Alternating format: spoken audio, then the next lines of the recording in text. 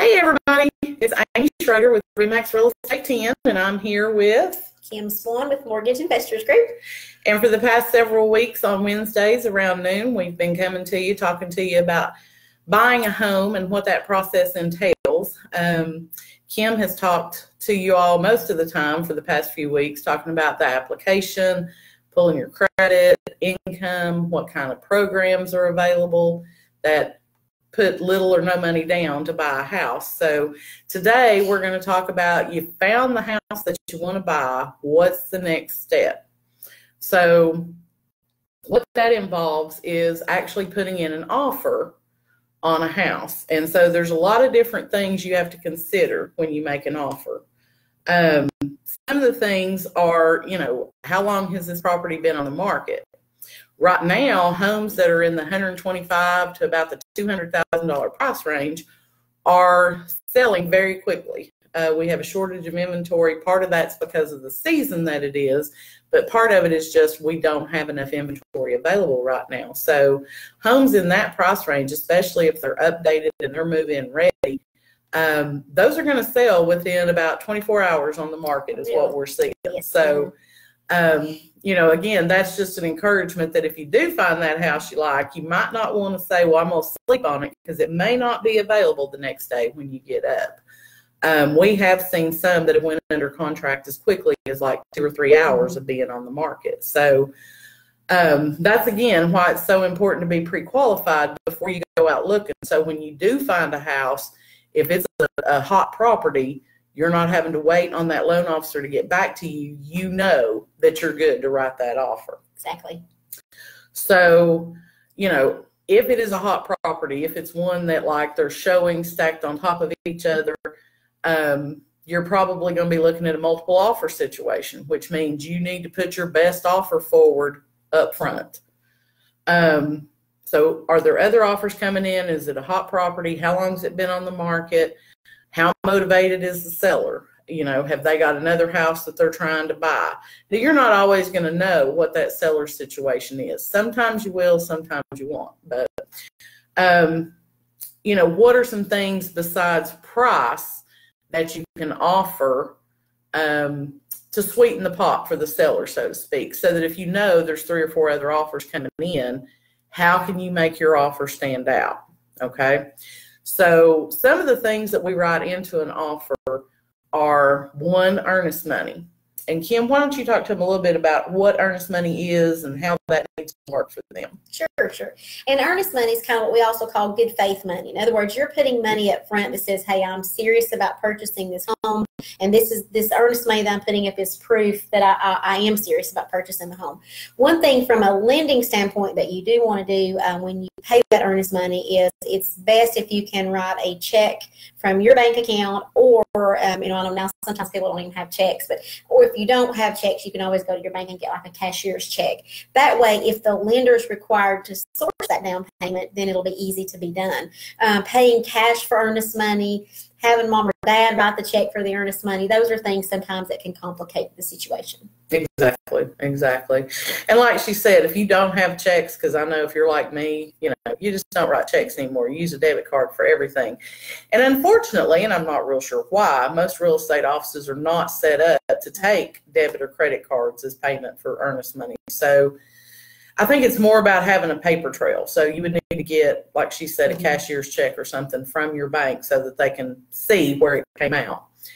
So the amount of earnest money that you put down, if it's a $150,000 house and you're only offering $100 in earnest money, that's not a real strong offer. So anything you put down as earnest money would get applied to money that you had to pay down at closing. So if you're doing an FHA loan and you're required to do a 3.5% down payment, if you put $1,000 earnest money down, that's money that you're not having to bring to close because you've already paid it. Okay.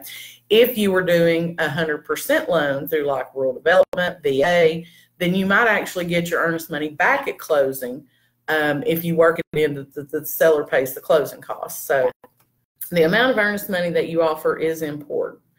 Home inspection. As a realtor, I'm never going to tell anybody you don't need to get a home inspection, because That's an important aspect. There's always the element of the unknown when you buy a house. So I would not tell you to waive a home inspection to make a stronger offer, but I would tell you to offer a short home inspection period. I get offers on some of my listings and they'll write in, 15 or 20-day inspection period. Well, you're tying up that seller's home until you get through this inspection process. So, if you can do a 7-day inspection period, then within a week's time, that seller knows, okay, yes, this buyer's going to move forward with this contract, or they have found something in the inspection that has scared them off. And so, you can back out at that point. So the amount of time that you allow for your inspection period is important as well. There are times that people will waive a home inspection. I've had people who say, well, my dad's a contractor, my dad's built 1 million houses, and he's come out there and looked at it, and he says he thinks everything's good. Well, that's fine, but that's on you, because as your realtor, we would advise you to get a home inspection. Typically, those are going to run, I'm going to say between $350 to $450. The actual amount is going to be dependent upon the square footage of the home. So that just kind of gives you a rough estimate of the home inspection cost.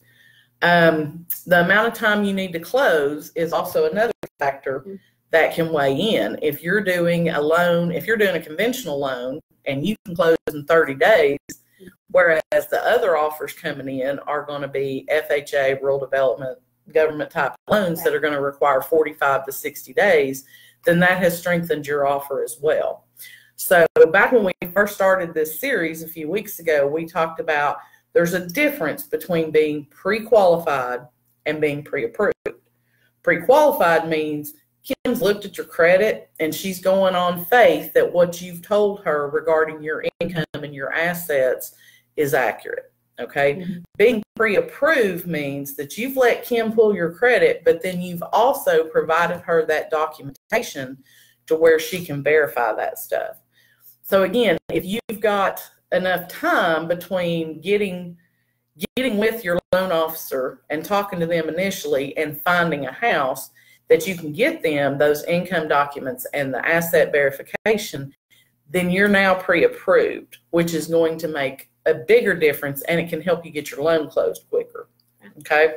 So those are different things that, you're going to think about when you're writing that offer.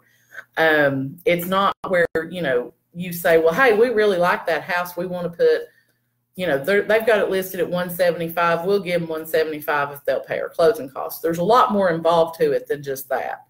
In this market, most sellers are not going to work off of a verbal. They're going to want you to actually put pen and paper together and put an offer together that way. So those are just a few things to talk about. Next week, my goal is to have Gerald Jones with Bentley's Home Inspections here.